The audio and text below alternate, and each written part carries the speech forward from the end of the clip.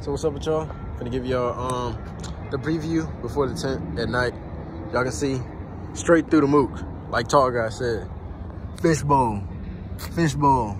And then it don't make it no better that it has the light interior. Man, I've owned this car for 2 weeks now and rocking that fishbowl, man.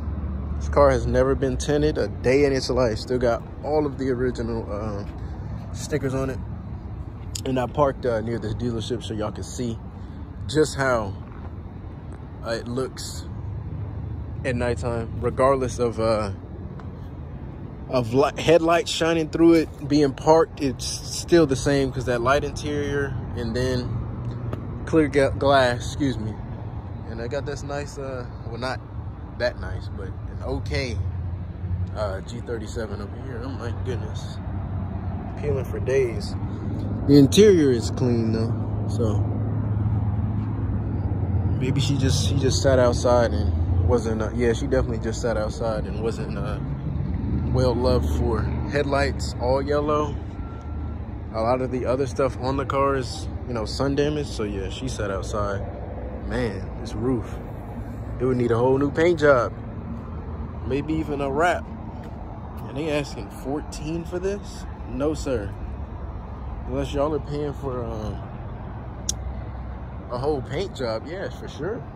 But no. But I guess I'll get in the car for y'all. I mean, it's not gonna make a difference at all. The regular light, no tint, 30 windshield. I mean, nothing crazy. Yeah. Fishbowl. Y'all see me right there. But that's it. That's all.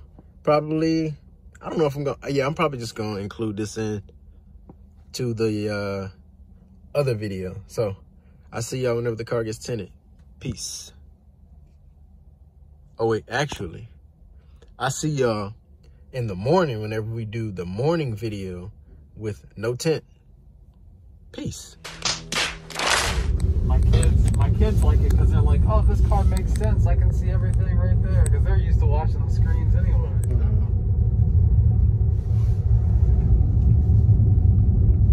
It's crazy. It's like a little game system. Yeah, and actually, when the car's parked, you can actually watch Netflix on the screen. That's what's up. Or some other streaming services too.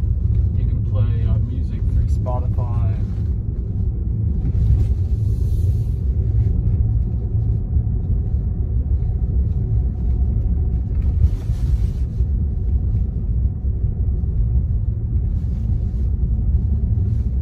Is that Tesla's maps?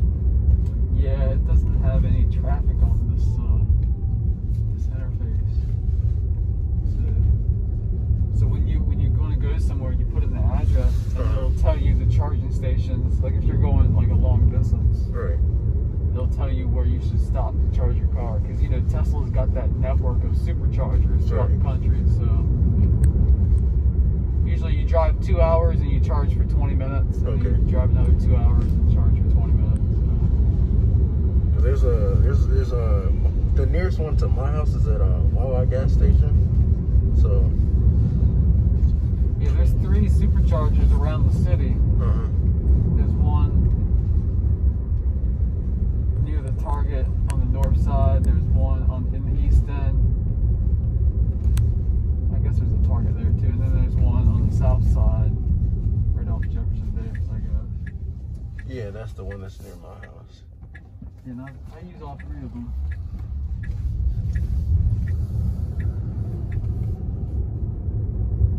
Do they still refer, like, did they change the name of that road?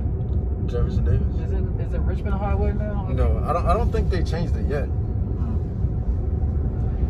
I forgot about that. I still wouldn't get used to that. I still call it Jeff Davis. Or JD, I always call it that.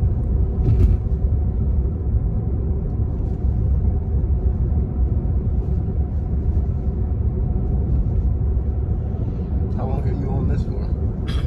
For about 2 years. Okay. You had any issues with it? No, it just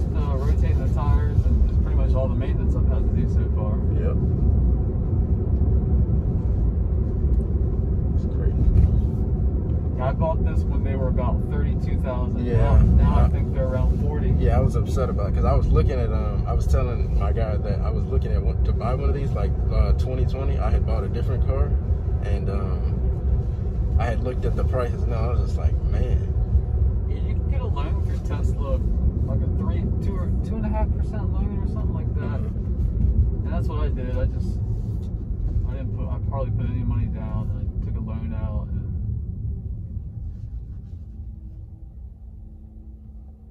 yeah, it's been good. I mean, obviously, like there's sticker shock. I've never owned a new car before, so there was sticker shock initially, but overall, you know, your maintenance costs, your gas costs are less. Yeah. And like really. What's up with y'all? I don't know if y'all seen my other video, the short that I uploaded. I did 15% this regular black tint on my 06 TSX, and came out real nice. Was done by my guy, Ultraviolet Tint Anthony. Do not roll down.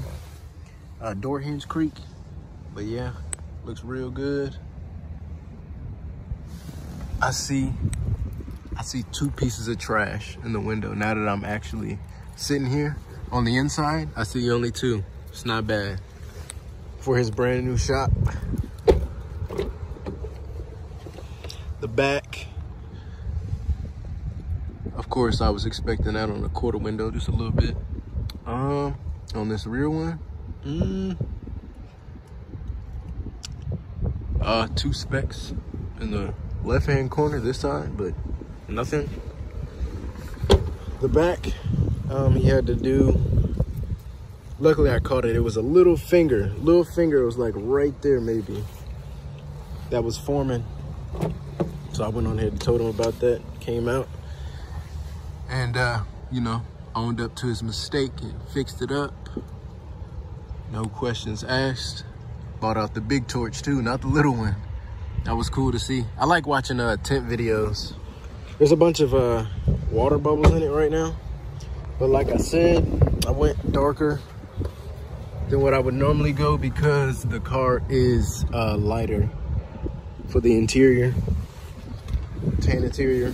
So I put my book bag in the seat so y'all can see. Now this will be like the darkest point for any tint. Hopefully I'm blocking out some of that wind for y'all, but this will be like the darkest point, this front side, for any tint. Now you can't see my book bag. You can see my water bottle pretty well. You can see like the tan stuff in the car, but you can't really look until you bring up to the inside. Then now you can see what's inside the car. I don't like 5%. It's just too dark for me personally. 10% is a sweet spot.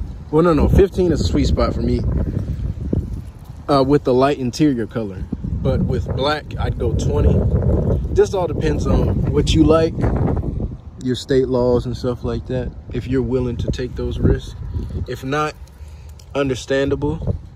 But it's looking real good. Now I definitely feel like, excuse me, since I haven't been in my Q50, it feels really different.